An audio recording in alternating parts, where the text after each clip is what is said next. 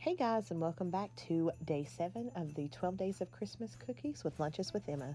Today's cookie is a Cinnamon Toast Crunch cookie, and we're going to start off with 1.5 cups of self-rising flour and 1 teaspoon of cinnamon.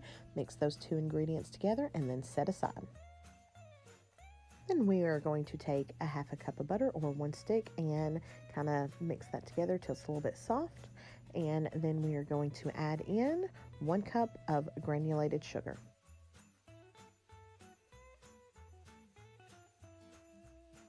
Cream your butter and sugar together until it's nice and fluffy. Make sure to scrape down the sides.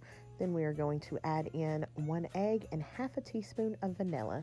Again, I have added my vanilla into my egg just to make it a little bit easier on myself.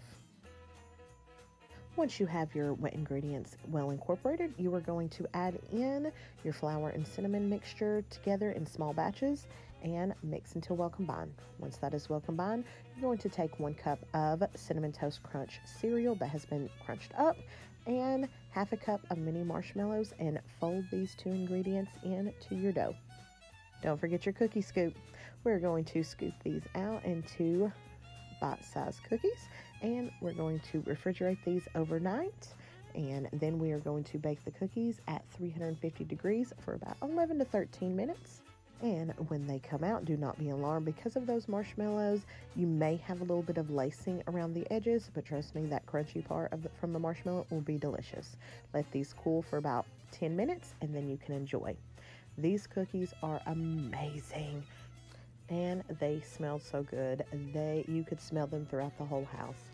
My kids' favorite cereal is in fact Cinnamon Toast Crunch, which is why I chose this cereal. And this did not disappoint. Even Colton approved this. Emma, she wasn't the biggest fan of it. Anyway, we'll see you tomorrow for another cookie in the 12 Days of Christmas Cookies. Make sure to like, comment, and subscribe. Bye.